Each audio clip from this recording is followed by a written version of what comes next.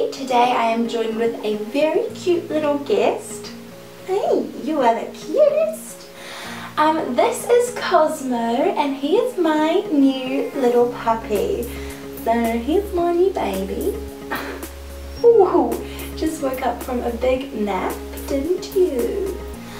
He's a Springer Spaniel and he's 9 weeks old. I got him on Monday, so only about 4 days ago, but he's doing so well, fitting in so well. And I just wanted to make a little video to show you him in all his little cute glory while he is so tiny. And I just wanted to talk about him and introduce him because I'm sure that he'll be featuring a lot on this channel, so only right to give him a formal introduction like I gave myself. So little Cosmo is, as I said, a Springer Spaniel, and he is a working type, not a show type, which means, come here, which basically means he has shorter ears, he has an easier coat to take care of, he has a ton more energy, and he's just a bit different. We're going to have a problem with your biting, are we? So I did a lot of research into what kind of dog I wanted to get before I got one, as I'd wanted a dog for the longest time in the history of the world. But I'd just been waiting for the right moment, waiting until I had enough money to be able to support having a dog long term. I'll insert a few clips of him throughout this video and towards the end, just so you can see him and all his playtime glory and just what he's like throughout the day and stuff. I've been taking a lot of photos and a lot of videos of him because he's just so cute and tiny. He's only 3 kgs and I thought that he would be way bigger. I prepared way bigger stuff for him. The collar that I bought him was double as big as he could fit, and so I had to go and buy. Ow! He's a terrible biter. Ugh. So he has 2 modes, full crazy hyper mode and zonk to sleep. We're having lots of people over all the time so that he can get to meet more people and see different faces and really become more friendly towards everyone. He's not unfriendly, but he's just a bit shy. Aren't you? You're a bit shy, but you love me.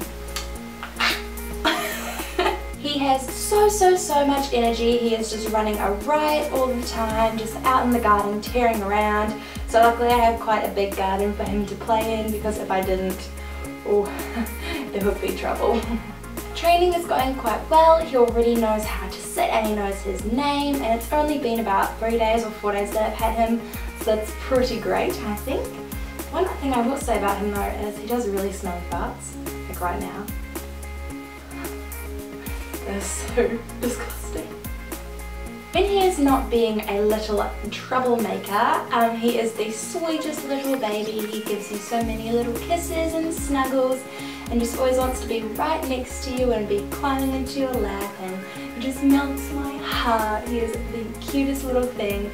He's a bit of a sook, you know, he'll come and cuddle up to you and hide when he doesn't like something, but you know, I'm trying to improve his confidence and make him more outgoing and all that jazz, so I get the perfect little puppy by the end of it. So he's just got a little white strip down his nose and then brown over his eyes. He has green eyes, which is so cute. Spotty white paws, a nice spotty little tummy, and then on his back he just has mostly white with some brown spots, and 1 brown leg and 1 white leg. Aren't you a cutie? Yes. Yes! All this stuff up here behind me is his. He is such a spoiled little rat bag.